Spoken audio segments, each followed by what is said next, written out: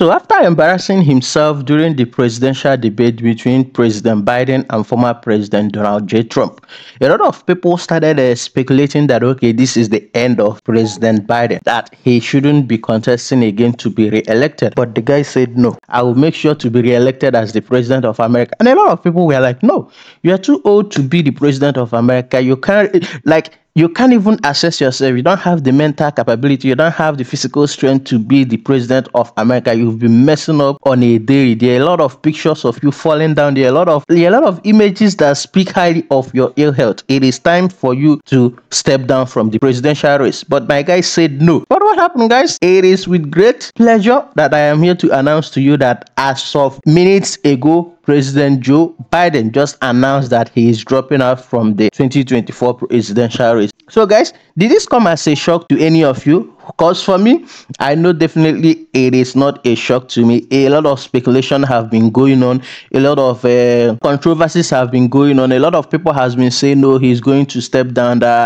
Obama's wife, Michelle Obama, is the person that is going to replace him. But during his speech, which I'm going to read out to you, he kind of made a statement about how Kamala Harris has helped him. And a lot of people started speculating, okay, maybe this is his way of endorsing Kamala Harris as the next presidential candidate for the Democratic Party. But guys, let me know what your thoughts are. But before we do that, let me just read out the letter that he wrote of his dropping out of the party. So listen to this. Joseph R. Biden Jr. as of July 21st, 2024. It reads, my fellow Americans, over the past 3.5 years, we have made great progress as a nation. Today, America has the strongest economy in the world. We've made historic investment in rebuilding our nation, in lowering prescription drug costs for seniors, and in expanding affordable healthcare to record number of Americans. We've provided critical needed care to 1 million veterans exposed to toxic substances, passed the first gun safety law in 30 years, appointed the first African-American woman in the Supreme Court, and passed the most significant climate registration in the history of the world. America has never been better positioned to lead than we are today. I know none of this could have been done without you, the American people. Together, we overcame a once-in-a-century pandemic and the worst economic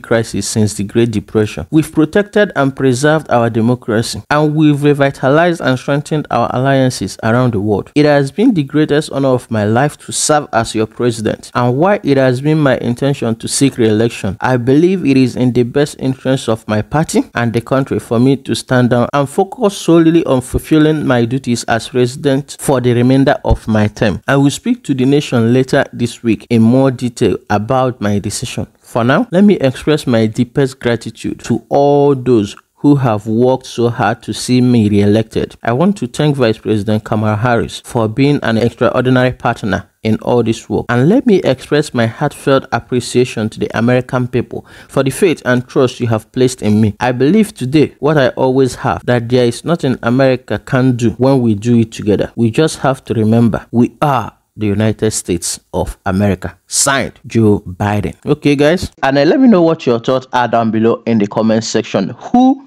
do you think President Biden is going to nominate, or who do you think is going to replace him for the Democratic presidential election? Let me know down below in the comment section what your thoughts are.